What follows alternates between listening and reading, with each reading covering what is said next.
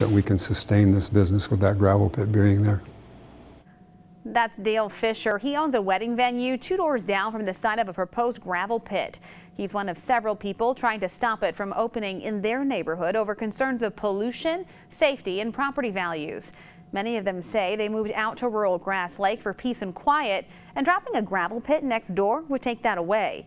Christopher Lane has more on that story. It's been more than 30 years of work for Dale Fisher. I came here in 1985. He's built a thriving photography business and hosts weddings at his farm on Norvell Road in Grass Lake Township. But he doesn't think that can last if a gravel pit is built just down the road.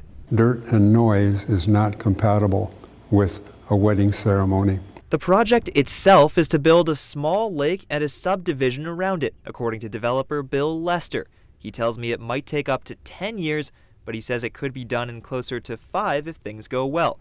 But Fisher says any digging would be the end of his business. He's one of dozens of people who've sent letters to the township and are asking the Planning Commission to deny or table the vote until more research can be done. Get some professional studies done in there, do the boring and stuff they have to do to find out what's exactly there before they go in there and start. Rick Murphy started the Friends of Grass Lake Township group to push back against the project. They believe a gravel pit will lower property values significantly. They're also worried about gravel trucks making the roads less safe through town and about crews hitting the gas lines while digging. But Lester says home prices haven't dropped near other gravel pits around Grass Lake and that developers will be working with state agencies to make sure pollution is kept under control.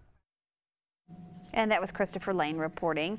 In addition to being one of the developers, Lester is also a member of the Township Board of Trustees. The board will not be voting on the gravel pit. That's up to the Planning Commission. They could vote on the digging permit as early as tomorrow. We will let you know if that happens.